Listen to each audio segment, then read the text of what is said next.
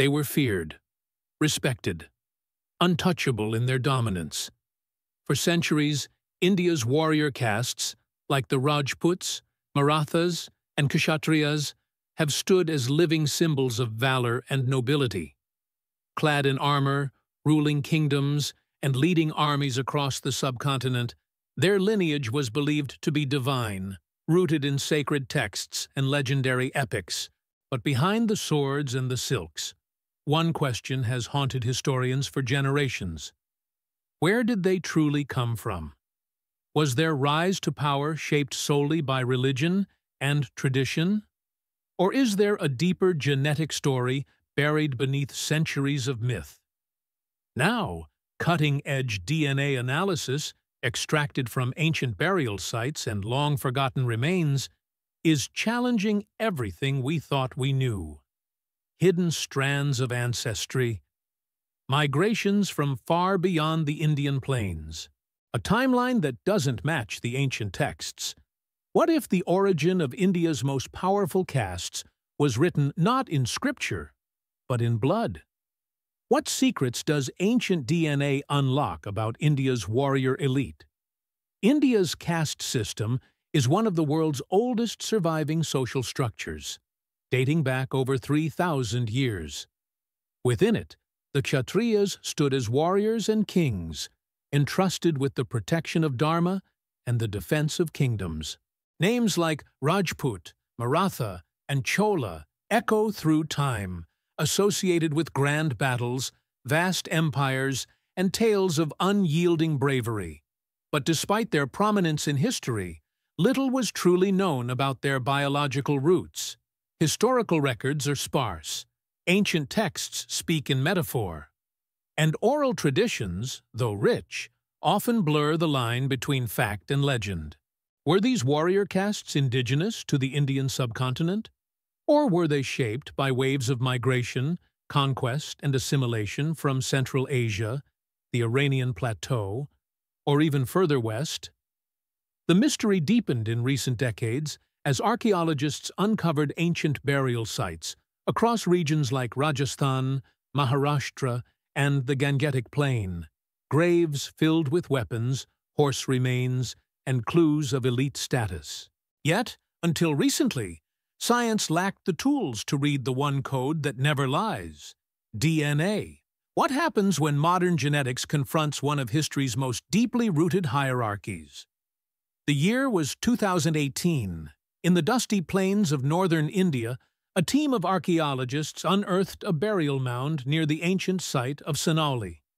Inside lay a chariot-like structure, copper weapons, and skeletal remains, buried with care, reverence, and unmistakable signs of elite status. It was an unprecedented discovery. For the first time, material culture suggested the presence of a martial aristocracy in India, dating back over 4,000 years. But that wasn't all. Among the bones, researchers extracted something far more valuable: well-preserved ancient DNA. Long considered impossible in India's humid climate, the recovery was hailed as a breakthrough. These genetic fragments belonged to individuals buried with symbols of warrior identity, possibly the precursors to India's later caste-based military classes. Soon, more samples followed, from warrior tombs in Rajasthan to fortified settlements in Maharashtra. Ancient remains began telling a new story, a story invisible to the naked eye, hidden in the code of life itself. And as the DNA was decoded, scientists began to notice patterns. Striking patterns. Were these ancient warriors truly native? Or had their bloodlines come from somewhere else entirely? In high-security labs from Delhi to Harvard, teams of geneticists and historians joined forces to decode the fragments. Leading the effort was a coalition of institutions including the Reich Lab at Harvard, the Birbal Sahni Institute, and India's own ASI, each contributing to the most ambitious genetic study ever conducted on the subcontinent's ancient past. Their mission: trace the origins of India's warrior castes through genomic mapping, Y-chromosome lineage analysis, and mitochondrial DNA tracing. But the path was far from easy. Ancient DNA is notoriously fragile, especially in tropical climates, where heat and humidity degrade biological material over millennia. Contamination from modern DNA was a constant threat.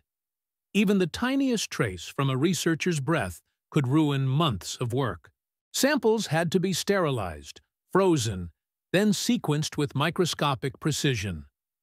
As the data began to emerge, tensions rose. The implications were massive, not just for science, but for history, politics, and cultural identity. Would the findings support ancient Indian texts and oral traditions? Or would they challenge long-held beliefs about who the warrior castes really were? Then a pattern emerged, a recurring genetic signature, one that pointed far beyond the borders of India. The results were stunning. Across dozens of ancient remains linked to warrior burials, a significant proportion carried steppe ancestry, a genetic signal tracing back to the Pontic-Caspian steppe, a vast grassland stretching from modern-day Ukraine to western Kazakhstan. These weren't isolated cases. The genetic markers were consistent, recurring in the Y-chromosome haplogroups associated with Indo-European migrations around 2000 BCE. One haplogroup stood out, R1a Z93, a lineage almost absent in pre-Bronze Age India, but now found widely among upper caste groups, especially within Kshatriya populations. This was the same lineage dominant among the ancient Scythians, Sarmatians, and early Indo-Iranians, nomadic warrior cultures known for their horse mastery and chariot warfare. The implications were explosive. These weren't just cultural borrowings. The warrior castes may have descended, at least in part, from migrating steppe populations that brought not only new technologies, but also a rigid social hierarchy and a new language family, Indo-Aryan. What's more, the mitochondrial DNA, tracing maternal lineage, remained largely South Asian, suggesting males from the steppe intermarried with local women, gradually embedding themselves into the fabric of ancient society. Was this the genetic spark that ignited India's caste system and warrior elite? Picture the moment. Around 2000 BCE, on the windswept steppes of Central Asia, horse-riding clans harnessed the power of the chariot.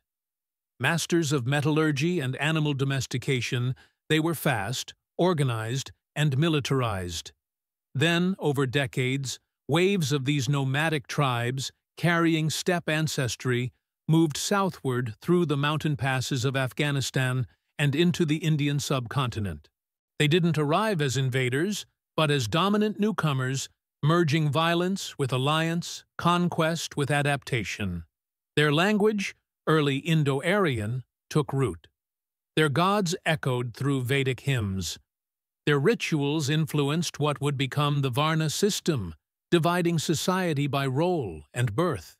At the top, the warriors, the Kshatriyas, lineages solidified, codified, sanctified. They became kings, rulers, defenders of Dharma. Their bloodlines endured, their stories mythologized, but the DNA told the deeper tale, a fusion of foreign paternal ancestry and local maternal heritage, preserved across millennia through strict caste endogamy. Temples rose, kingdoms flourished, history unfolded, layer upon layer, built on a biological legacy written into the very bones of India's martial past. What began as migration became mythology. But science now reveals the roots beneath the legend. The warrior castes of India were never just the stuff of legend. Their origins, once hidden beneath layers of myth and ancient scripture, are now illuminated by the unyielding lens of science. Ancient DNA has shattered old assumptions and opened a genetic window into one of the world's oldest and most complex societies. It confirms what some feared, others suspected, and few were ready to face. That identity is not fixed in time, but forged in migration, mixing, and adaptation. In the bones of long-buried warriors, we see the echoes of chariots crossing steppes, of languages reshaping civilizations, of bloodlines woven through conquest and kinship. And yet, despite the scientific clarity, a deeper mystery remains. How much of who we are is history, and how much is story? If you found this journey as fascinating as we did, don't forget to like, subscribe, and tap the bell to unlock more ancient secrets revealed through cutting-edge science. Because the past is not dead. It's encoded in us all, waiting to be read. Stay curious, stay skeptical, and never stop asking, what else is buried in our DNA?